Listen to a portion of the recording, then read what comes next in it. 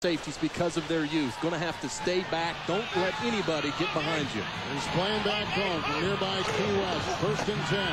Ends around, and a former high school quarterback, Lloyd, throwing, and it's caught by the quarterback, Kitner. Touchdown!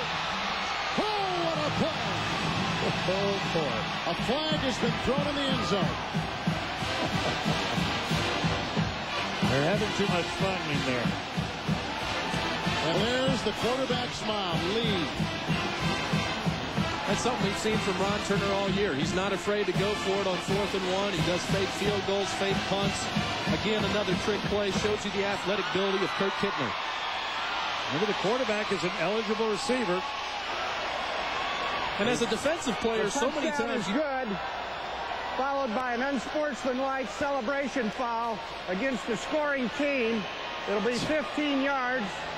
The try will be from the 18. Yeah, see, I just don't like that call right there. It's college football. Let the kids have some fun.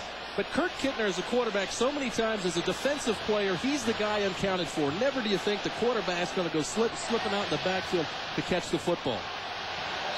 Well, now, because of the penalty, we have a 35-yard extra point try by Neil Rackers, who knocked a couple 52-yarders in during practice before the game tonight. The hold from Steve Fitz, and he's perfect. Too bad it only counts for a